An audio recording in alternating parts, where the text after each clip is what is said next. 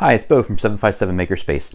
If you're using a Wazer, one of the common issues that we're running into with this is being able to keep the garnet flowing. And one of the easiest ways to check this is through the gravity fed system like you see here. When the machine is running, you'll see the material flowing like it is here. In just a moment, the machine is going to cycle off and you'll see that it's going to stop that gravity feed. Essentially, this is a little push button system. And that little push button you can manually activate. First, take off the rubber boot. You can also leave it on. Optionally, we like to check that to make sure there's nothing in that. And the button is over here on the side. If it's flowing correctly, you'll see it actually spill out. So pressing the button with the boot on, you'll still see that material. Now, if yours is not flowing, that's the first issue that we want to check. We'll go into the pull-out tank. We're going to remove any of the extra garnet, the material, and you should see at the very bottom that little silver piece. We'll leave a little bit of material in with this. And what we found the easiest way to clean this out is using a small piece of 3D printed filament. The 1.75 works very well for that.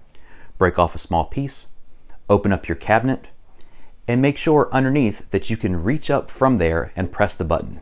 The plastic doesn't hurt the other plastic components. That's why we tend not to want to use something metal with that. So pressing that button, I can now push that material right through it. And if you do have a drop of water, which is usually the most common thing, this will drop that piece out. When you're done, just test it to make sure it's flowing perfectly and that you have no other moisture in the garnet itself. Seal everything back up by putting your rubber boot back on in this correct orientation. Put your covers back on, fill your garnet, and your machine is now ready to go.